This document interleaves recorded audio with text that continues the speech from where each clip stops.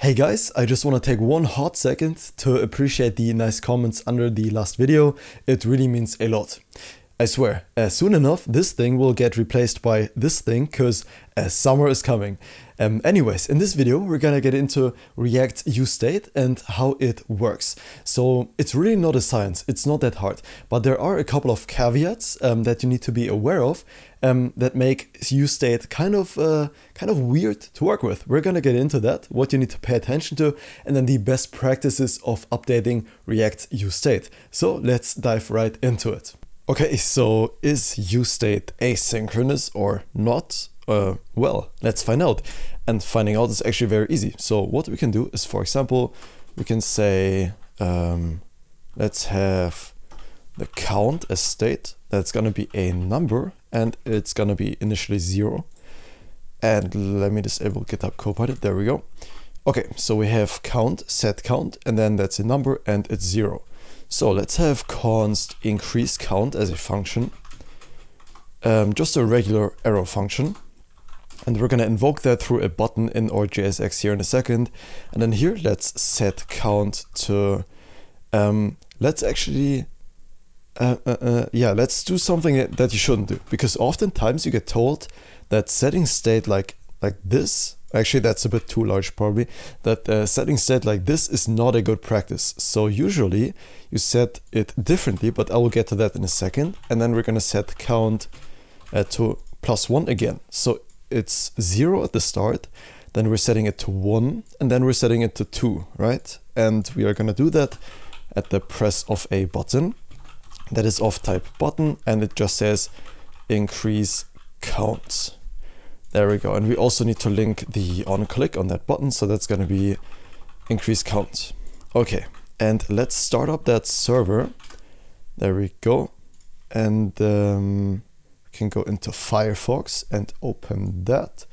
Once it loads, no, we don't want that. And let's go to our localhost 3000 and take a look. We just have a button, and we also probably want to log the count, right? So we're gonna log out the count right here. Okay, so whenever we press the button, then in our console, it will log out the state. And let me put the console, wait, how do I do that? Aha, doc to right, there we go. Okay, let me zoom in for you.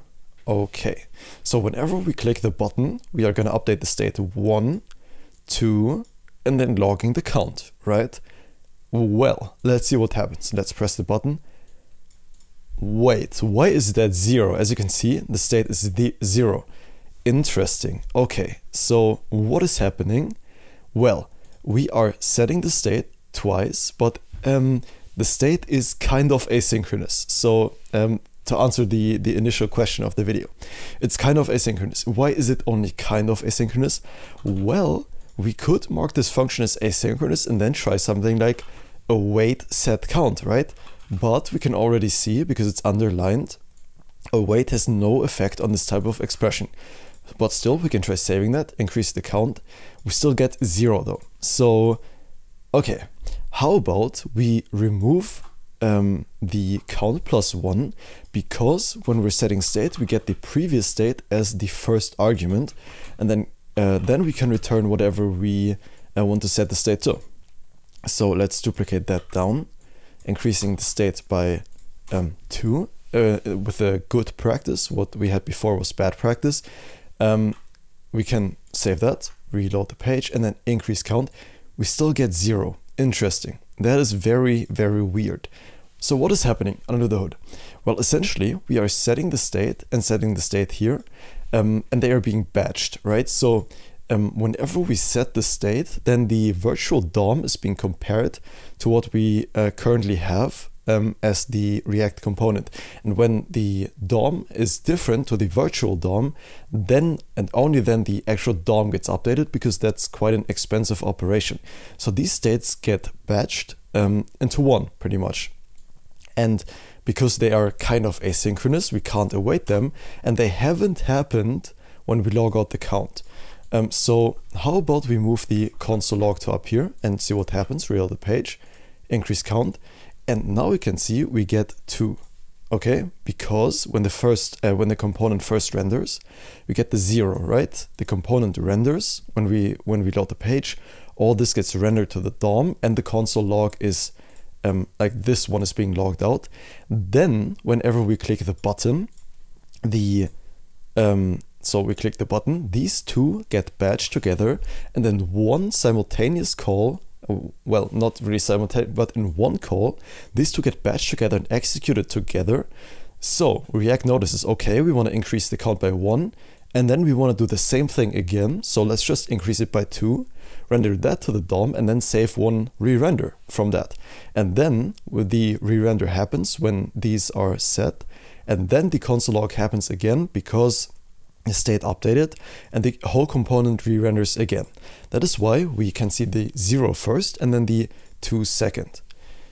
Okay, how about we want to force the state to update synchronously though? Can we do that?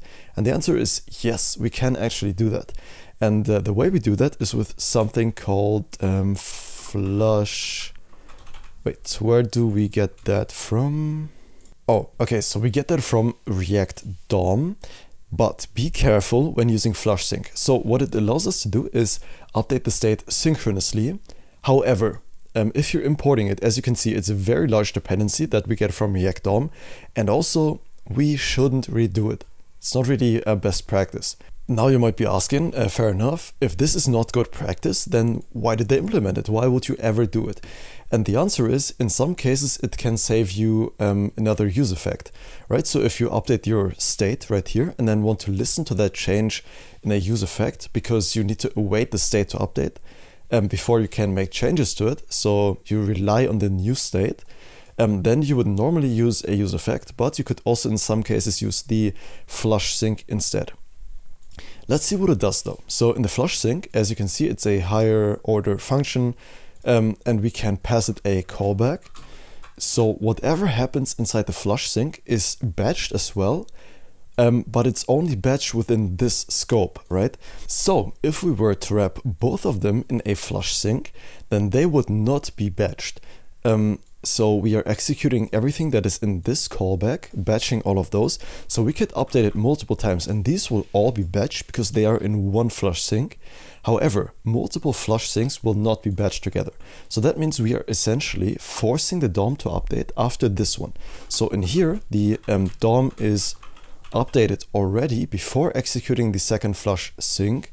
So we are updating the DOM and the state synchronously, with a caveat being that we are still batching within one flush sync.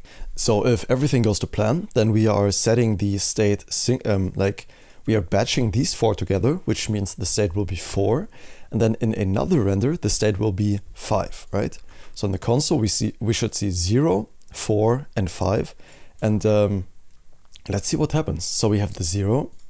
Then we have the 4, and then we have the 5. Okay, so that makes sense. So we are batching all of this flush sync together, then the DOM is updated because this is a synchronous execution of whatever's in the callback, and then we are setting the state again. Essentially, that means that we don't have to rely on a use effect to handle any side effects if we want. And there are some examples, I believe, in the documentation that were from Dan Abramov, as far as I know.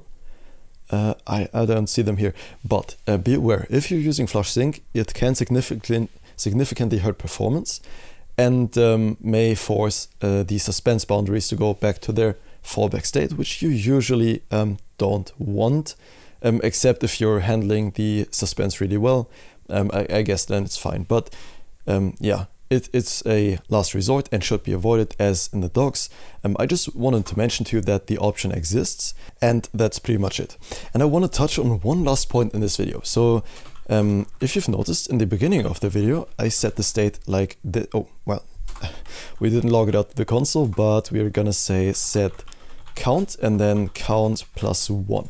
And you'll see this in React, I wouldn't say somewhat regularly, but with new programmers, this can sometimes happen. And it's not always bad. Like, this is not always bad practice, but in some rare occurrences, it can lead to bugs in your application. So I want to show you the difference of what happens. So we are setting the count +1, and then we're setting it +1 again whenever we click the button, right? So let's save that. Let's go back to the application. And as you can see, even though we are setting the count +1 twice from 0, so 0, 1, and then 2, it still logs out the 1. And that is odd behavior that shouldn't happen, right? Why is that? Because these are batched together. In both of them, the count is gonna be 0. So essentially, we are saying set count 0 +1, set count 0 +1. In both cases, we are setting the count to 1. And because there is no difference in these two calls, nothing changes, and it's set to 1 in the end. Like in here, count is set to 1. And that's what's happening. These are batched together. They're both setting the same thing. That's why the count is 1. Whereas if we do the following, receiving the previous state that we had as the first argument, and then setting the previous +1, then we can also do that again, and that'll work. So we can save that, go back to the page. So we have 0 right now. Then we click increase count, and now it works properly. That is the reason why having something like count +1 is not the ideal way to go. Because in here we are setting the count previous and then previous +1. So essentially that will both be 0, right? So this is what we're doing. Well, syntactically that might look a bit weird, but we are receiving 0 as the previous and then setting 0 +1. And that actually gets propagated to the next set state. So in here we are already receiving 1 as the first one, and then setting the count to 1 +1, which is 2. That is why this works, but this approach that we had earlier, this one, doesn't work. And that is pretty much all there is to say with state. If you really want to avoid the flush sync, but rely on the new state, then you could by all means use something like a useEffect, where you are listening to the count. And if the count is, I don't know, equal to 2, then you'll console log something out like fizz, buzz, or whatever. It doesn't really matter. That is how you could avoid a flush sync, but you could also do the opposite, avoid the useEffect with a flush sync in some cases, but it's a huge dependency that you normally want to avoid. I just wanted to show you all the possibilities and the best practices there are to setting state. I think that's pretty much all there is to say. I don't want to make like a huge science out of this, because it really isn't. Setting state is not that hard, but it's a very essential part of writing good React code. I really hope you enjoyed today's video. That's all there is to say. I'll see you in the next one. Thank you for watching. Have a good one, and bye bye.